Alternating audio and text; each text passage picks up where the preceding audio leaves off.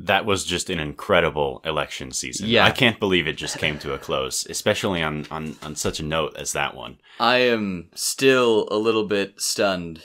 I mean, after 18 months of campaigning, we've reached this conclusion, you know? It doesn't seem real. It seems like it was the season finale for the election and nothing went as planned. Everything, it was left on a cliffhanger. All right, let's talk about it. This is What Really Matters with Tyler and Matthew on KOWL 1490 The Owl, Tahoe's Talk.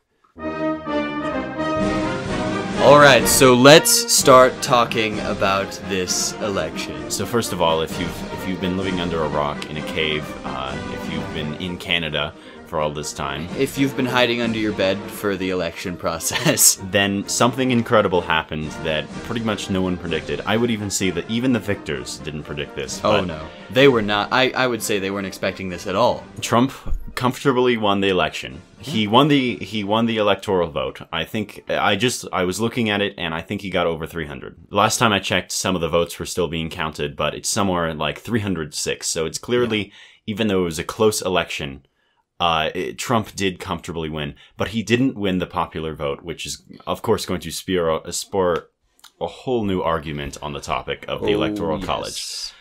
I mean, this has only happened, what, four times, including this, in the nation's history, you know? Yes, but the last time it happened was 2000. The time before that was 1888. And so it's very surprising that this can happen 16 years apart. It never before have people happen. I mean, people haven't really had it happen 2 times in their lifetime, and now it's only been 16 years. It's kind of incredible, I think. Yeah. Well, this was an incredible election.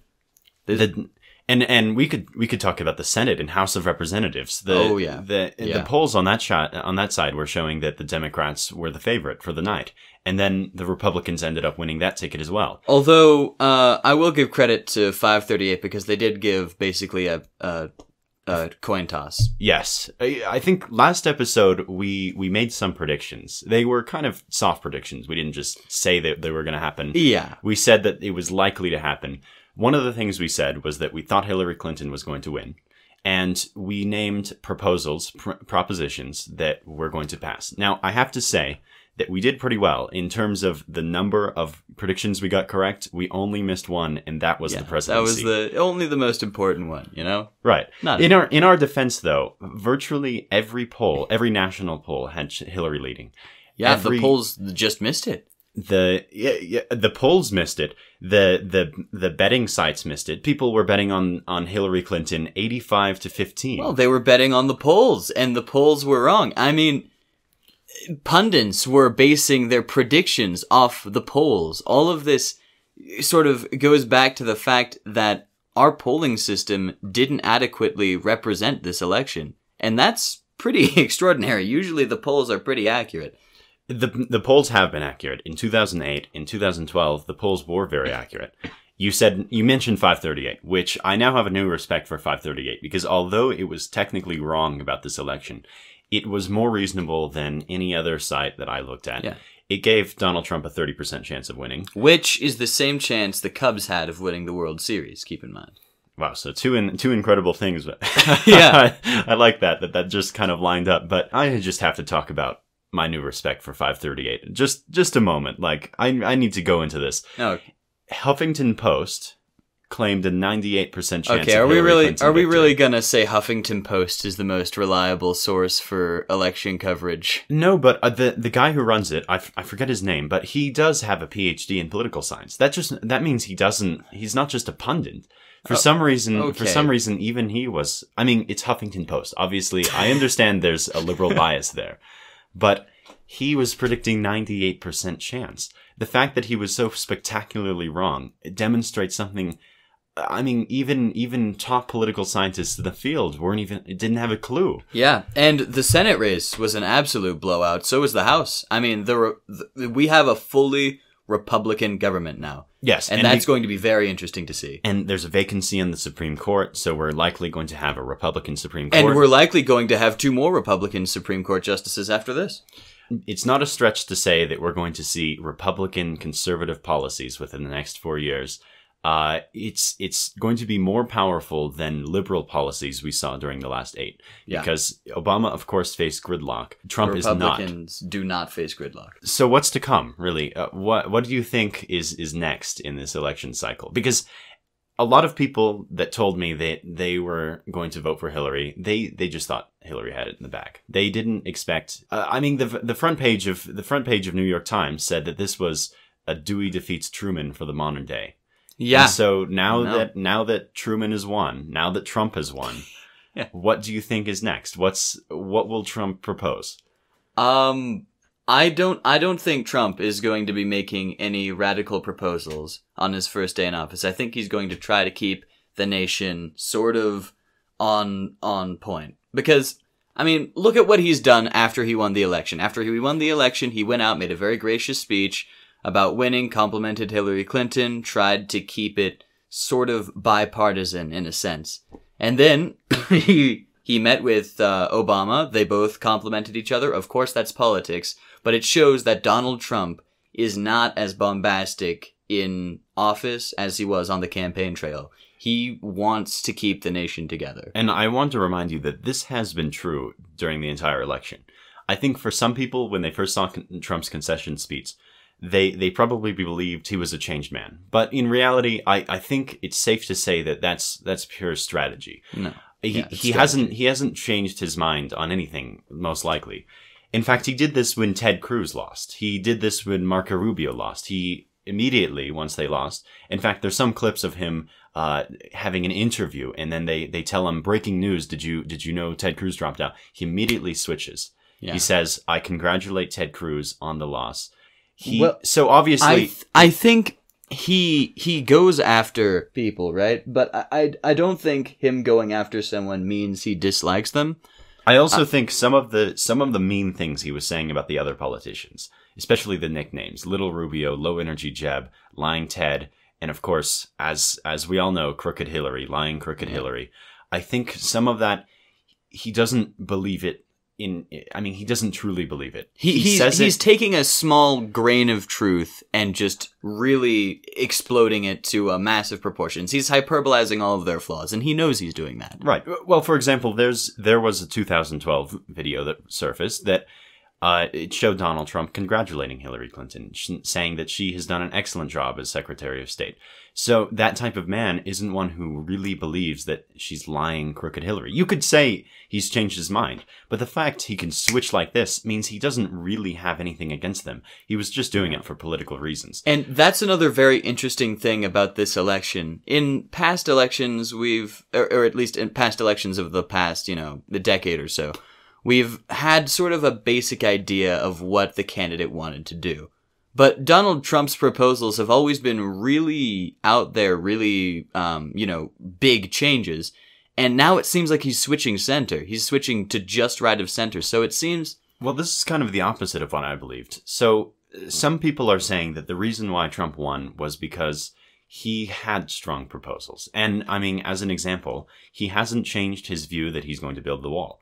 If you're looking at it from a political strategy point of view, even if you had no point of view, if you had no perspective, no opinion about immigration, it seems like someone who's proposing to build a wall is just inherently a stronger candidate than someone who just says we need reform. Well, because that's what Hillary Clinton was saying. It's a real thing. About everything, and this is one of the things. Hillary Clinton on healthcare, she said we will reform. Trump said, we will repeal Obamacare. One is a concrete idea. The other is a vague concept of moving toward the future. Well, that's what I was saying. He has strong radical proposals, right? But I'm not so sure he's going to execute all of them. Like the ban of Muslims entering the United States. Which by the way, has changed. Yes. Yeah. In that sense, he has changed. But that was before the election closed. That's true. I'm just pointing out he's very good at pivoting when he needs to, so I'm not so sure we know exactly what his presidency will be like. Which I think that's really demonstrated that he is a masterful politician. I think one of the greatest ways that Trump shocked the world was the fact that he was able to use non-traditional strategies to his benefit. He understood exactly how to appeal to people and knew exactly when to pivot in his campaign. He knew exactly where to campaign. For example, he campaigned in Michigan, he campaigned in Wisconsin, all of which both states were showing a strong Hillary Clinton win right before the election. But he, for some reason, had the intel. I mean, he knew that he should campaign there. I don't know how, honestly, how he was able to put together such an excellent campaign. Well, I think it has a lot to do with him understanding and seeing something that a lot of other politicians weren't seeing. And that's that the middle America is really fed up with, regular politics as usual. They don't want a regular candidate in the White House. They want someone who's radical. They want someone who doesn't represent the establishment that they feel has wronged them for the past decade. Which I think you could even see this in Obama. Obama was, his campaign was changed. Hillary Clinton's motto, stronger together, in contrast to keep moving forward. One of them is about changing the way things are and moving in a direction. The other is simply standing together united. I think it speaks to what people want things to be different. And I think they don't just want a candidate. That's something that pundits and polls kept missing. Hillary Clinton lost in 2008 to Obama in the primaries, and she lost again to Donald Trump in the election. I mean, clearly people don't want by-the-books politicians anymore. If you give them an option, they will choose the extreme change candidate. Which I hear a lot of people saying anymore. Now, obviously, I don't have that great of a historical perspective. I'm not a historian. But I think it's more to do with human nature. I think inherently people don't want to elect someone that just talks about things without having concrete proposals that will change things. Because the thing is, when you give someone a proposal like "we will reform healthcare," then you're not thinking of anything in your head. People vote based on how they think their lives will be changed. Right. And when they heard things will be reformed, they didn't imagine any specific thing in their head that would be changed. They just imagined a different country, so maybe an idealistic vision. Whereas for Trump, it's imagery. They're imagining at the border for his wall idea. They're imagining the Great Wall of China. It's an image that they put in their heads that can inspire action. And I think it's fair to say not everyone who voted for Trump fully supports his policies. I think there were definitely a good portion, not a majority, but a good portion of Trump votes that were just discontent votes. They wanted someone in the White House who wasn't like Hillary Clinton, who wasn't by-the-books politician who wanted to get in the White House and basically keep the status quo. It was a vote against the status quo for, at least some amount of the people. And I would also like to point out some bias in discussing why Trump won. So one of the things is that since Trump lost by the popular vote, that actually means that he didn't run a strong enough campaign to convince the majority of Americans. No. In fact, the number of votes that Hillary Clinton and Donald Trump got were fewer than both Mitt Romney and Obama and McCain and Obama. Keep that in mind. So part of the election was not the fact that Trump was able to inspire. So even though we're talking about how Trump was a masterful politician, he still did worse in raw numbers than McCain and Mitt Romney. But part of his strategy, part of what makes it an excellent strategy, is that he was able to encourage, or at least in part with Hillary Clinton, he was able to encourage voter apathy in such the right way so that Hillary Clinton would just miss out on the required states. And so even though she won by a majority and that most of Americans wanted her, even though that's true, Trump ended up being the victor in the end. Yeah. And I think, again, that says a lot about middle America, you know? I mean, him being able to sort of cause this shift, you know? This shift in a lot of states that traditionally went Democratic. He was able to bring those voters out that don't usually go out and change around areas that don't usually vote Republican. And even though he didn't get the majority vote, the places he got the vote in all have pretty high proportionality of votes mattering. You know, someone's vote in California does not matter as much as someone's vote in any swing state, you know? And, of course, one thing that was not Hillary Clinton's fault necessarily, or Donald Trump's fault, but Hillary Clinton could not get that minority bloc. No. Even though minorities overwhelmingly did vote for her, it was not the turnout that was expected, nor was it the turnout even close to what Obama got, which I think is pretty obvious why that would be. But it shows that having the first woman president is not as powerful as having the first black president, because the first black president was able to inspire people. The first woman president, I guess it wasn't enough. I mean, it did inspire some people. You have to remember, Barack Obama ran on change. Hillary Clinton was not running on change. Barack Obama was either running on his past accomplishments, or he was running on changing the status quo. Of course, I'm only talking about the fact that if people were really inspired and were voting for Hillary Clinton simply because she was a woman, which was, I mean, in all fairness, it was a complaint that people had about Hillary Clinton, that people were just voting her based on that. But I don't think it was enough. I think it wasn't as powerful as the type of minority support that Obama got. And as an analog, it wasn't Hillary Clinton didn't get enough of the woman vote. No. She didn't convince women that she was the one to represent them. And also, I mean, while we're speaking about mistakes Hillary Clinton made during the campaign, I think after such a strong Bernie candidacy, you know, Bernie Sanders really swept the primaries in a way nobody thought he would. Right. After he lost, she didn't really make concessions to that block of the vote. She kept going with the message she was having. She said she had met with Bernie Sanders and she was considering his proposals, but there wasn't any real weight behind what she was saying. And once again, there wasn't anything concrete. No. When Bernie Sanders said, "I will have a universal healthcare system," that was resonating. That was an image in people's minds. Once again, it was just like Trump's proposals, and that made Bernie a strong politician in that sense. But then Hillary Clinton didn't pick up on it.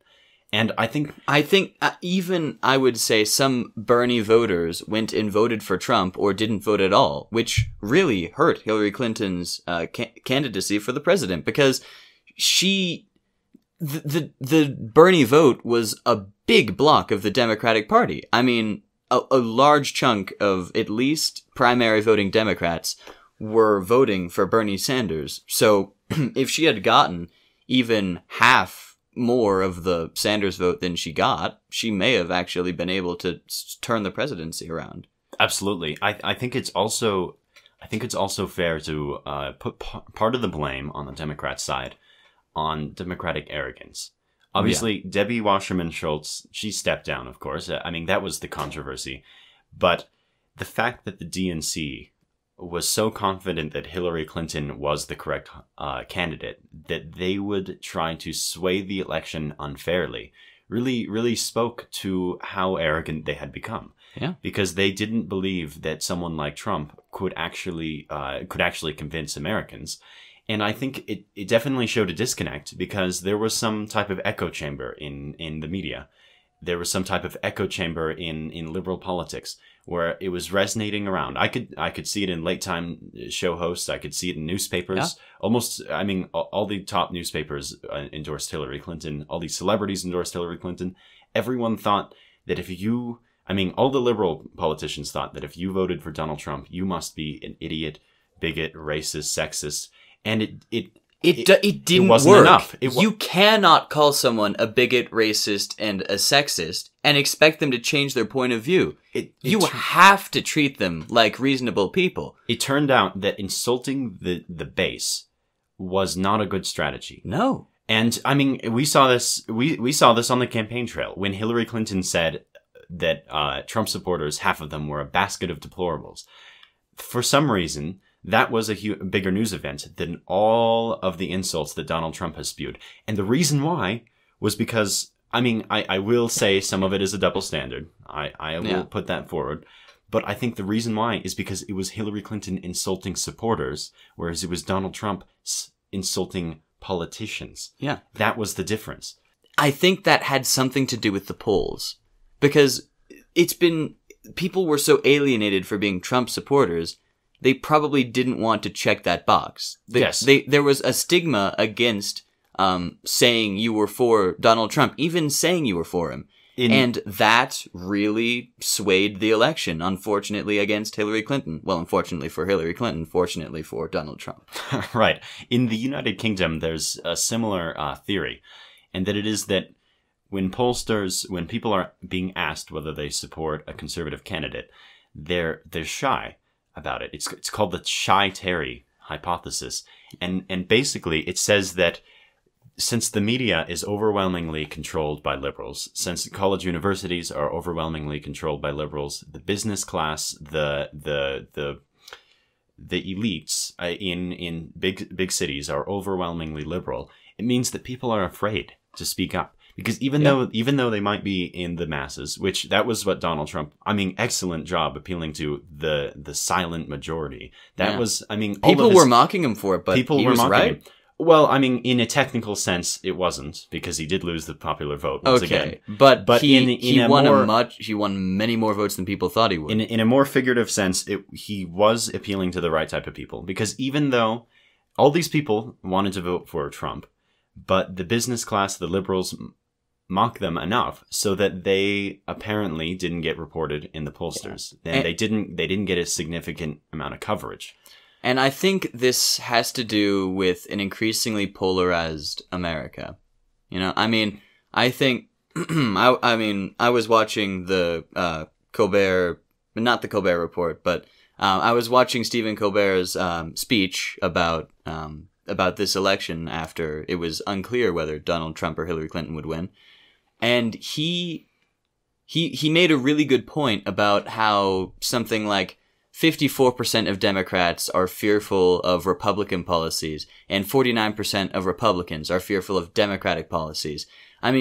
We are dividing so much as a nation, it's becoming a stigma who you're voting for. And I think one of the things you mentioned, Colbert, I think he was citing a Pew Research study. Yeah. And we've talked about this. We must have. I'm sure we have. But the polarization, the Pew Research has talked about how more and more Americans over time are now solely identifying as liberal or conservative. Yeah. And this election could not do that any good.